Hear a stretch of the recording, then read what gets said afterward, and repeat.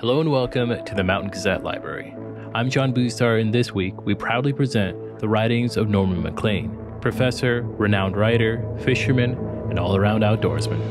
Enjoy the great American West, what's left of it. October, on top of Half Dome, the whole Sierra was blanketed with a foot of snow on it. I had just entered a pleasantly empty subway car. And the next thing you know, you're in this calm water. When you know who you are, when you get in touch with yourself, you then have choices. So I think as a journalist right now, you have a lot of opportunity to really put across quality work that will stand out in the sea of a lot of garbage. If I've learned anything about life balance, it would be that the no balance is where it's at. Episode 6, Retrievers, Good and Bad, by Norman Maclean, from Mountain Gazette 194.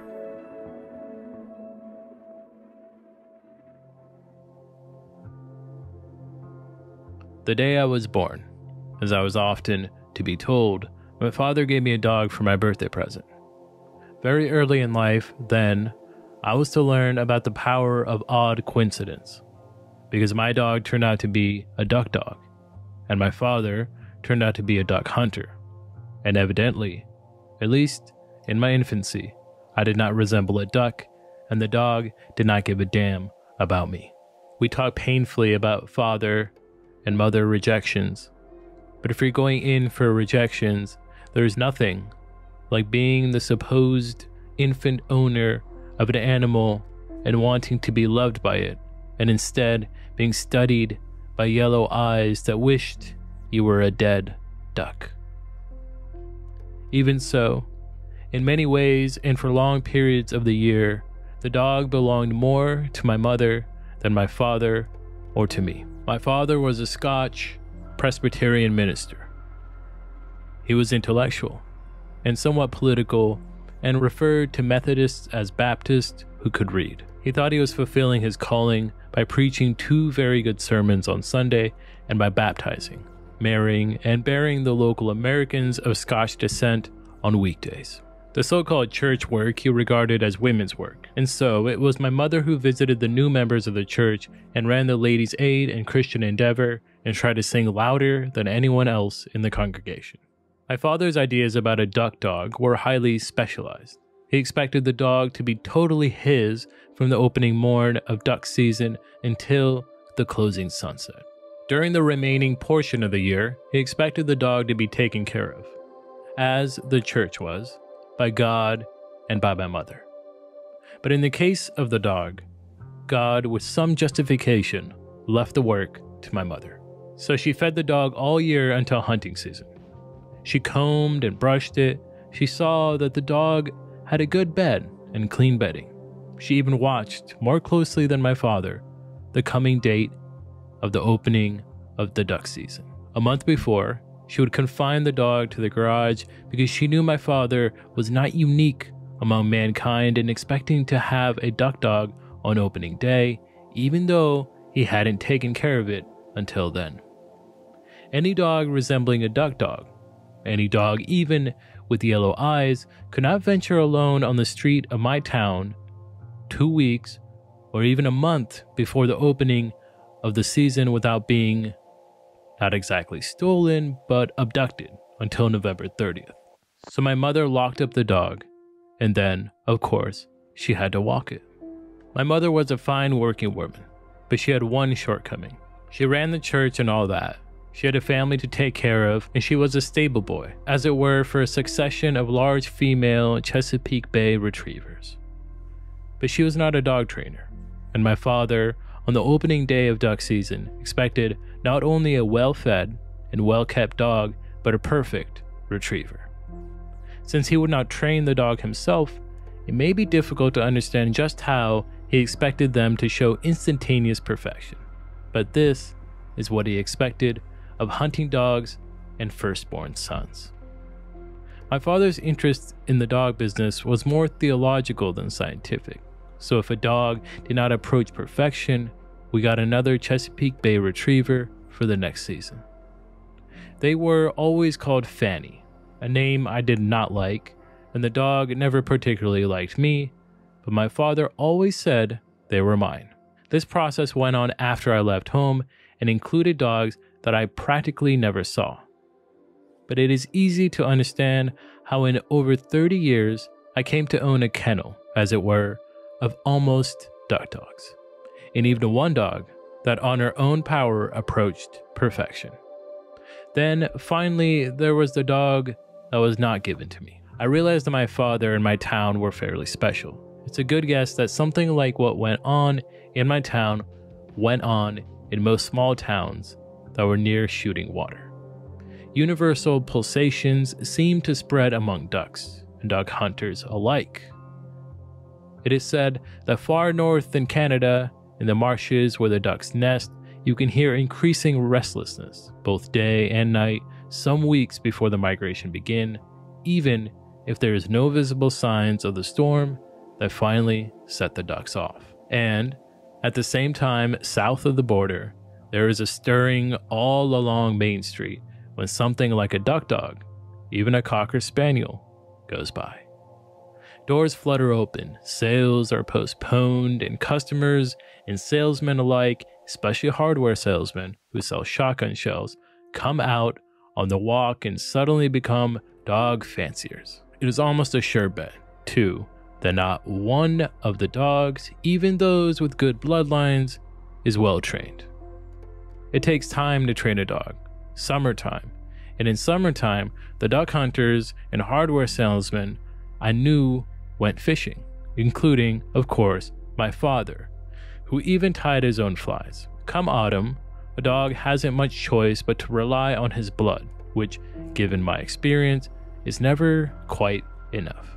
The almost duck dog whose genetic deficiencies aroused my father most was Fanny number 2. By the time I acquired title to her, we had moved to western Montana, where there was excellent duck shooting, and where for the first time my father was tempted to shoot over his legal limit. Accordingly, he started taking me with him.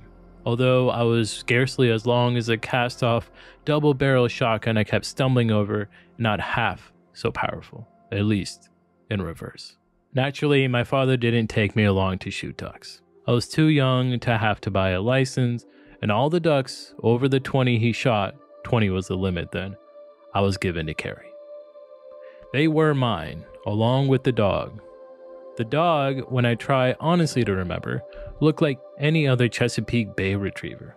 Big, with brown curly hair, yellow eyes, intelligent, professional. We were shooting in the outlet of the lake. Quiet water, covered with dead reeds, stuff that looked to me like seaweed and muck of that sort.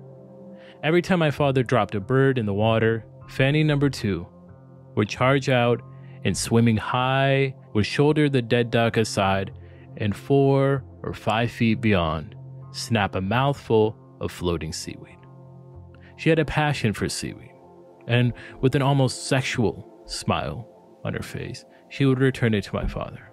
Then, still standing right in front of him, and still untrained, she would shake all the water out of her coat, most of which he had to absorb. After a while, he asked me if I could take my clothes off and swim for the ducks. And I did, but I hated it. It was all kind of marshy stuff, and I had to pull my legs through the ooze a foot or more deep, dragging bubbles behind me. And when I swam, I could feel things touching my body. I was exhausted by the end of the day, and hoped that my father would soon get rid of the dog. It wasn't the dogs retrieving seaweed that was sacrilege to my father. It was her pushing the dead duck aside. You can be sure that it was the only day we ever hunted with Fanny number 2. I tend to remember best the almost duck dogs that enraged my father most. One made him swear, the only time I ever heard him do so. This Fanny was rather late in the succession, and by the time I acquired ownership, I was going with a girl whose home was in Wolf Creek, which is only a few miles from the Missouri River and not too far from its headwaters. Even there, it is a big river and looks as big or even bigger than it does 600 or 700 miles further down. It is still clear, but it is powerful and full of undercurrents and big bends against cliffs. It was just below the fabled canyon named the Gates of the Mountains by Lewis and Clark. My father had hunted several seasons with this dog and evidently had found her satisfactory. But he had hunted with her in the quiet, oozy outlet where seaweed drifts that I had described earlier. Well, there is no seaweed drifting on the Big Missouri where we were shooting. The Missouri is one of the main flyways for ducks in America. And when the autumn storms begin in the north, the ducks come whistling out of Canada, hit the Missouri River, follow it to the Mississippi, and coast the rest of the way to Louisiana. When they go around those big bends on the upper Missouri, the air is left hurt and shaking. And if you are a duck hunter, the place to be is behind a rock on the cliffside of the bends, because the duck's speed on the turns almost drives them into the cliffs and into your gun barrel. This is just where my father and I were. My father was in good form, and we knocked down several ducks so close to shore that we almost could have retrieved them without a dog. Then a stray came by, making such a faint vibration that he passed us before we saw him. We both fired, at least halfway across the river, but the dog had seen him and had started out. The trouble was she was used to retrieving in quiet water, and she should have run down the riverbank a lot farther before starting to swim for the duck, because the current carried the duck a long way before the dog caught up to it. In fact, the duck by then was nearer the other bank, so the dog gave an extra snap of her neck to set the duck securely in place, then just kept going for the other side. I have a theory, probably not subscribed to by academic geneticists, that as Chesapeakes are coded for retrieving, Scotsmen are coded for profanity. Not obscenity, just profanity. I've known quite a few Scotchmen in my time, including my father's brother, so this has to be taken at least as considered opinion. I always felt that my father lived a somewhat unnatural and unhappy life because he could not swear, but once, to my knowledge, he showed his genetic tape.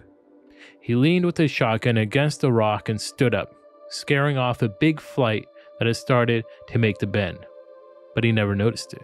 "Goodness," he said, which is as far as he usually descends into the abyss. Then he said, "My goodness." Then he exploded. "Did you see that damn dog over there?"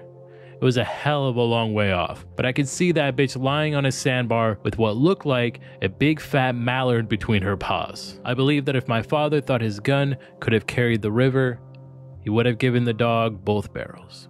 After a good rest, she came swimming back, without the duck, and if you're interested in things that give the appearance of being a long way off, take a good look at a duck that you have shot that's lying dead forever on the other side of the Missouri. Fortunately, the dog handled most of the rest of the ducks fairly well, but she carried 4 or 5 more across the river and left them there, which was enough to spoil the day for my father. I am glad to say, though, that the experience left no lasting marks on any of us. That evening, my Wolf Creek girl and I had several good laughs, and a little later in life, we were married and lived happily for many years. My father forgave the dog and hunted with her for a number of seasons, but always on quiet water. It might have been simpler if he trained her to recognize that he was at the center of the universe and that all things falling upon the water were to be returned to him, he being, as it were, the creator. It wouldn't have been hard. Our almost perfect duck dog was our last Chesapeake, as if genetics had arranged itself in dramatic and climactic order.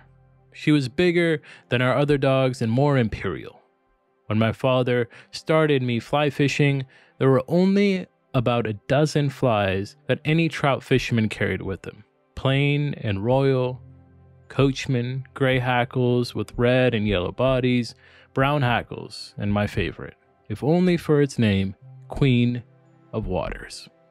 To me, this dog was Queen of Waters. I wish that she could have found it in her heart to return a little of that feeling I had for her. But she did not care for me particularly, or for my father, or even my mother, or ducks, or even dead ducks. She was my first encounter with a strict professional. She loved only one thing: she loved to do the thing she could do, which is to bring in dead ducks. She made that Missouri River look like an irrigation ditch.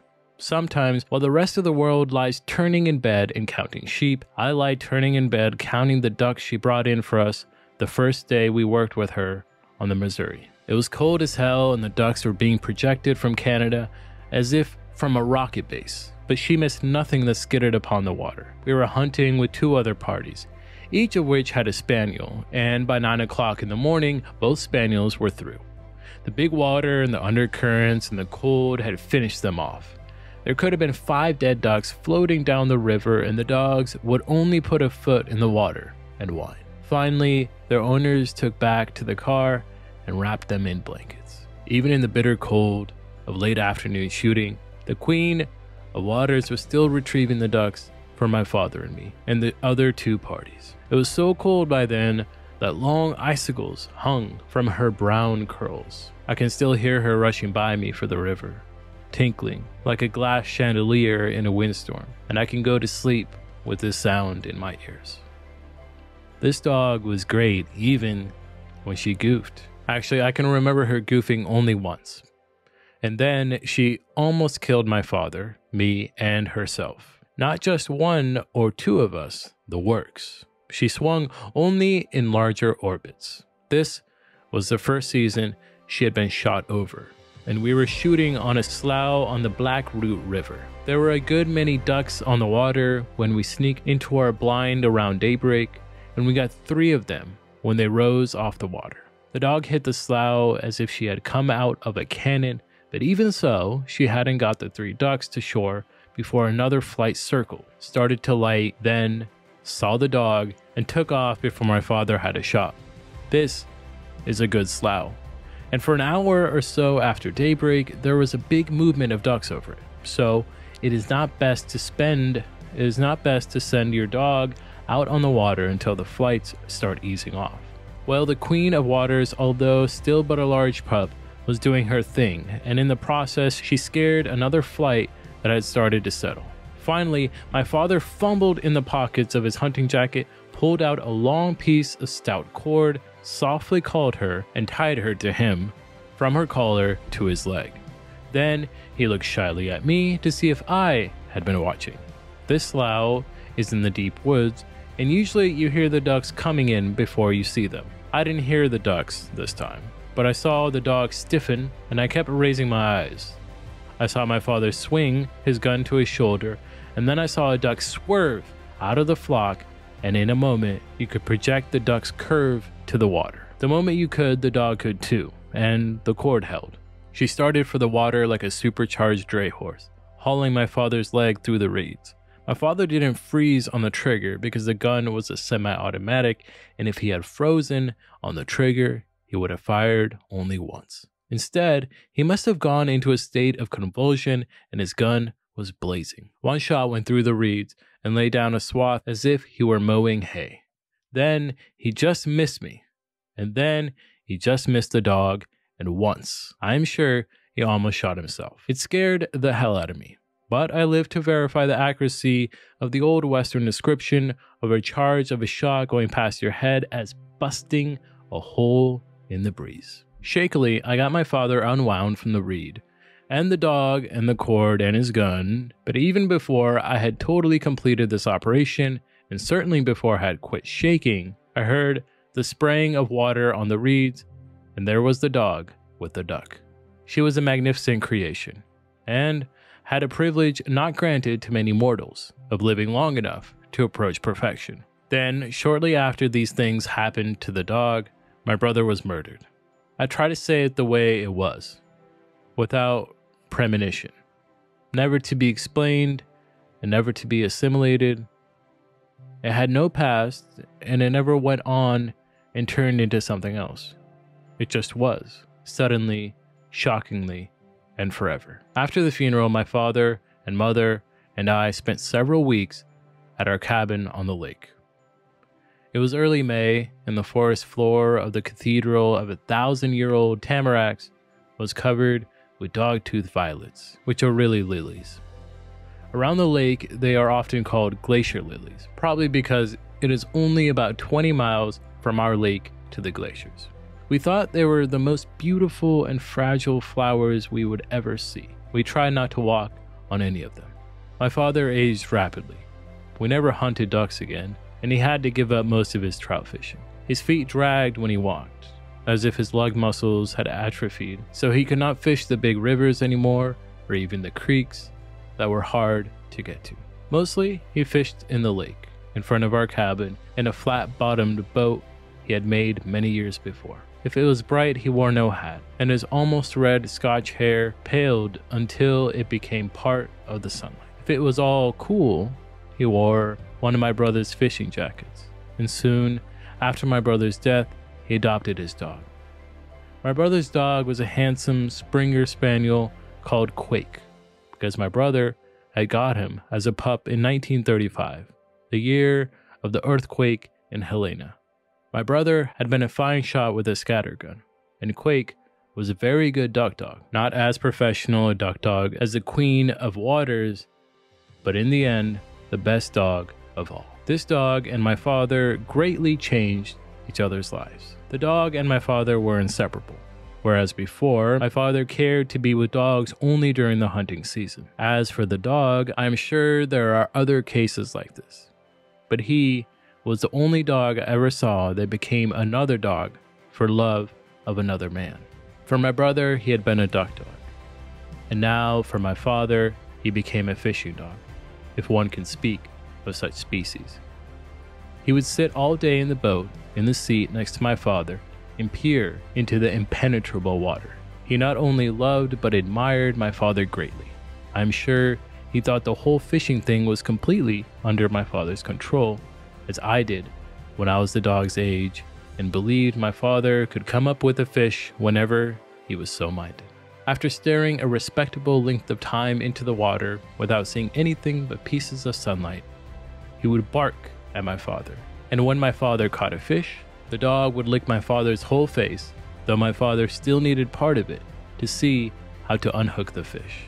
To the others in the family, the dog was something of a sacred object that had prolonged my father's life and helped to steady the rest of us. He was a fine dog, and after him, my father had no other dog.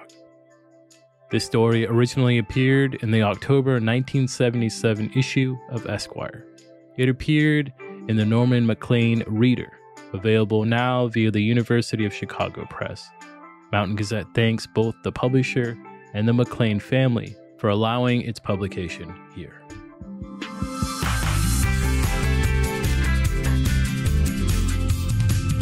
The Mountain Gazette Library is produced and hosted by me, John Buzdar. For more, head over to mountaingazette.com/subscribe today and pick up a subscription to the magazine. This podcast is executive produced by Mike Rogie, marketing by Austin Holt, produced by Connor Sedmak, social media by Amy Doran, and public relations by Ryan Rowe. No part of this podcast may be reproduced without written permission from Mountain Gazette and its parent company, Verb Cabin LLC.